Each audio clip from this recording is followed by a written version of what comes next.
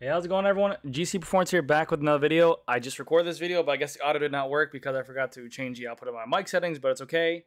What we're talking about today is the new SRX Romin Evo mirror saddle. They just kind of quietly released it. Today's date is the 22nd of September. It actually got released to the public, I think, yesterday. But they literally said, I didn't see anything on their Instagram, nothing on specialized.com. I saw it. I knew about it for a while. We had them on order, but no real dates released for when they were coming out. So, what this means for you? It's the Romin Evo. It's the Romin Evo saddle that they have right now for the S-Works, and the Romin Evo saddle is actually their lightest saddle they make. It's lighter than the Power.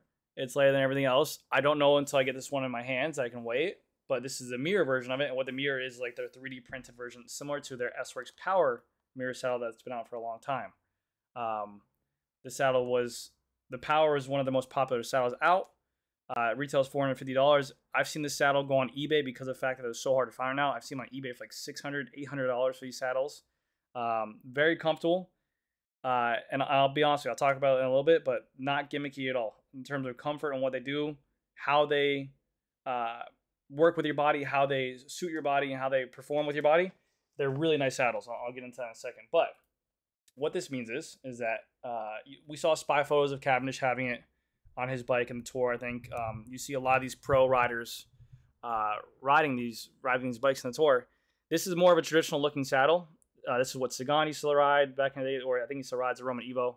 A little bit of a longer nose. They still have the wider cutout, but the Romin Evo is more of a contour saddle. It has more of a fall off on the ends of it, where the sides are right here. Whereas the Power is more of a flat saddle. It just has a long, lengthy, flat side there, a short nose. But I'm happy to see this, and hopefully what happens is that they take this technology, and then they can take this like 3D printed mirror kind of, I think they call it like polyurethane or whatever they're called, polyester or whatever. I'll go over the full materials, and apply this to a saddle that's not a carbon fiber body and not a carbon fiber rail, and maybe put it on a plastic body and titanium rails and make a comp version or a pro version similar to what Physique does, and make it more achievable for, more budgeted riders. People I think will love this technology. It's one of the most comfortable saddles out there in the world until you get your butt on it for sure.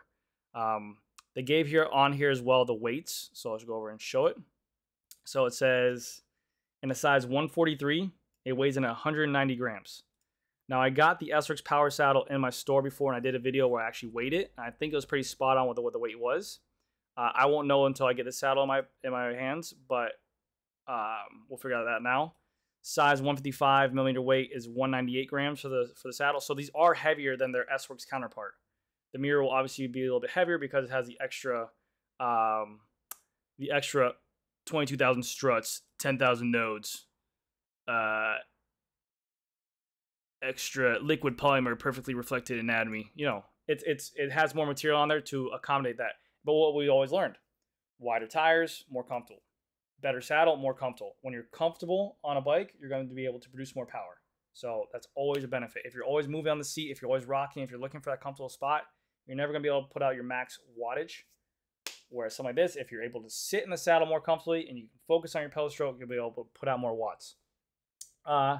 Let's compare it to the SRX Power saddle, which I looked at this already. Oh, okay. And they have different. Size 143, weight 190 grams. Size 155, the bigger saddle of the two, 144 grams. Makes no sense. I'm pretty sure that number is wrong, but I'll weigh it once I get it as well. But we can see here, we developed the mirror technology, 3D printing, complex honeycomb structure allows us to infinitely tune the material's density in the way impossible with foam. Result patent pending of 14,000 struts and 7,799 nodes, each which can be tuned individually. Whereas a new Romin Evo mirror, it's a longer saddle, so they're going to have more struts and more nodes, which I think is just the material of the saddle.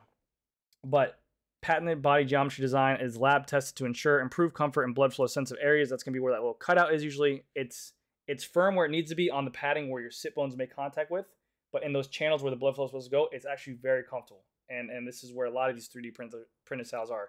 In these areas where it is a different texture right here, these are going to be your contact points of where your body's going to make contact with your sit bones. You're going to have some friction right here as well. They want these to be a little bit firmer because they want you to still get accommodated by the padding. They don't want just to sink directly in. These other areas will kind of be a little bit softer. But the benefit to that, think about it this way. Every single saddle out there that uses a dense foam, like their S-Works, their Comp, their Expert models, it's always a foam. Your sit bones, here's your saddle right here. Your sit bones sit on top of it. And as you start to ride, they hurt, they callus over it, and then they get a little bit more accommodated by it. Then they get pressed down more and pressed down more, and it takes a little bit longer for those sit bones to actually give you the right support.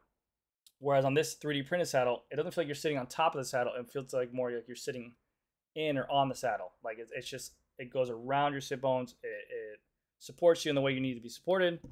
And it is a really nice saddle. As soon as you get on the bike, you can notice the difference. So it is very expensive. It's $150 more than their S-Works saddle. But yeah, it's nice. And also the Romin Evo, what's different between that and the Power, like I said before, the Power is a completely flat saddle on the back where your sit bones are. The Romin Evo is more of a contour saddle. So like the SMPs or the Power Arc saddle. More contour, maybe it's just the way your pelvic bone lies or your hip bones or whatever it is. They just lie a little bit better. Maybe you like that contour of a saddle a little bit better. It's a different anatomy for you. So not all saddles are going to be feel great.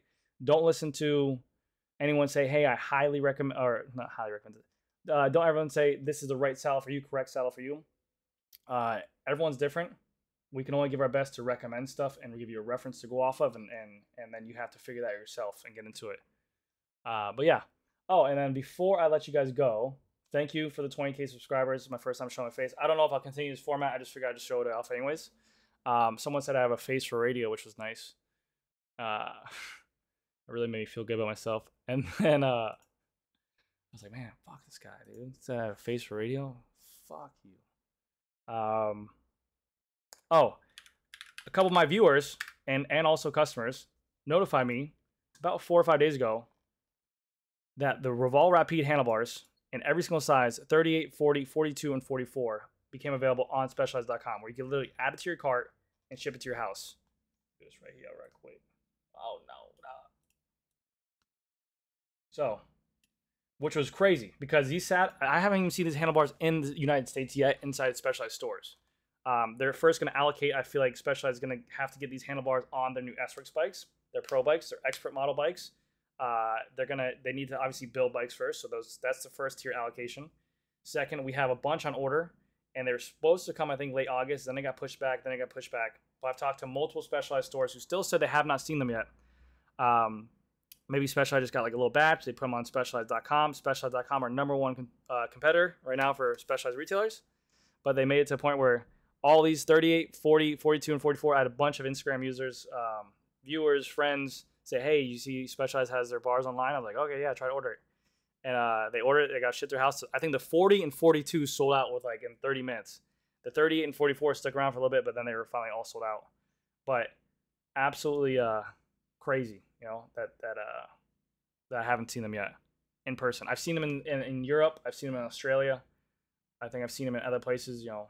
And I think the reason for that, my main guess is because, like I said before, we're in the States. We have to wait for cargo ships to go across the channels and the ports, and then these ports are backed up. I think there's an article I read that I mentioned before. There's like 45, 46 cargo ships on these ports. They say it takes about 7 days to unload these ships with all these items as well.